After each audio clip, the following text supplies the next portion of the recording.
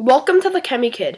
In this video, we will isolate paracetamol, also known as acetaminophen, from Extra Strength Tylenol tablets. Start off by measuring out 300 milliliters of denatured alcohol.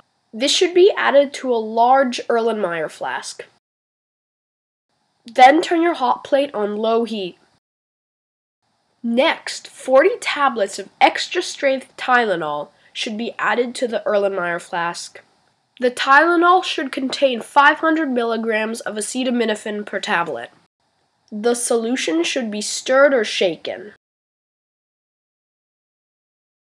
The resulting slurry should then be filtered. This will remove any other ingredients in the tablets. The resulting solution should then be boiled down.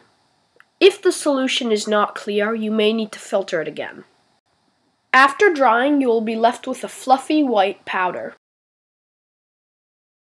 This should be added to an airtight container for storage. I was left with 16 grams of a fluffy white powder.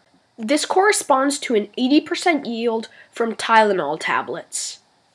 The paracetamol melts at 168 to 169 degrees Celsius. This proves rather high purity. Thanks for watching. Please subscribe, rate, and comment.